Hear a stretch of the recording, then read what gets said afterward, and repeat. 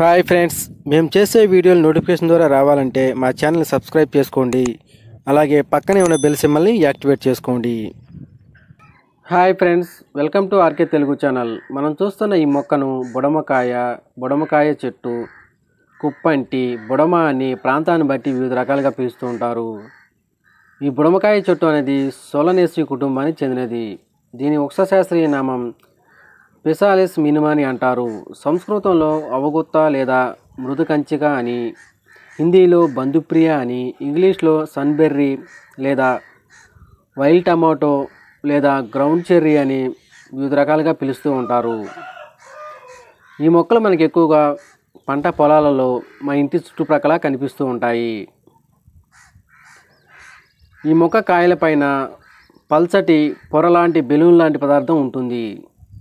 ఇందులో బుడమకాయలు అనేవి ఉంటాయి. పండిన ఈ బుడమకాయలలో విటమిన్ సి అనేది అధికంగా ఉంటుంది.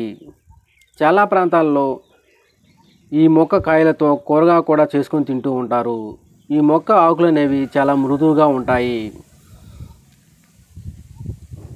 ఈ మొక్క యొక్క కాండాలు చాలా పెలుసుగా ఉంటాయి. ఈ మొక్క మొత్తం కాయలతో ఒక బెలూన్ లాగా కనిపిస్తూ ఉంటుంది.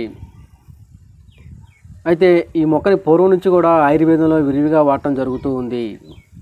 ఈ మొక్కలో tannin, ప్రెక్టిన్, vitamin C, phosphorus, potassium, calcium, iron లాంటివి సమృద్ధిగా ఉన్నాయి. పండిన కాయలను తినడం వల్ల పిల్లల్లో ఎదుగుదల చాలా బాగుంటుంది. అలాగే మెదడు కూడా చురుగ్గా పనిచేస్తుంది. జ్ఞాపక శక్తి కూడా బాగా పెరుగుతుంది. అంతేకాకుండా వృద్ధులు, చిన్నపిల్లలు తినడం వల్ల ఎముకలు బలంగా తయారవుతాయి. అంతేకాకుండా ఈ పండిన పళ్ళను తినడం వల్ల దగ్గు, మూత సంబంధించిన వ్యాధులు, అల్సర్ వంటి వాటికి ఔషధంలా వాడతారు. చాలా ప్రాంతాల్లో వీటిని ఆకులని, కాయలను కూడా కూరగా కూడా చేసుకొని తింటూ ఉంటారు. జ్వరంతో ఇబ్బంది పెడుతున్నప్పుడు ఈ మొక్క యొక్క వేరును సేకరించి శుభ్రంగా కడిగి దాన్ని నమిలి మింగుతూ ఉన్నట్లయితే ఈ జ్వరం నుంచి తొందరగా ఉపశమనం పొందవచ్చు అని నిపుణులు చెబుతూ ఉన్నారు.